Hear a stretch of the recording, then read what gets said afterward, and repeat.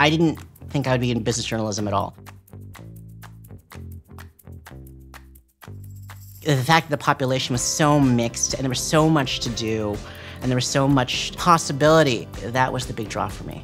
And I remember taking a creative writing class. My teacher for that class ended up being my journalism mentor throughout my whole 20s. Her name's Elizabeth Stone. So she kept encouraging me to write more, and then she encouraged me to join the school paper. All the magazines are here. It's the center of the publishing world. I would go to class and then run to my internship, and it was as easy as that. I interned everywhere from Entertainment Weekly to Details Magazine to GQ Magazine. I write about technology now, the intersection of technology and business. Having the relationships here at Fordham. So many people knew who you were, knew your name. I don't think I would have had those opportunities elsewhere. Whatever you're aspiring to be, you can make it here. That sounds so cliche, but I really found it to be the truth.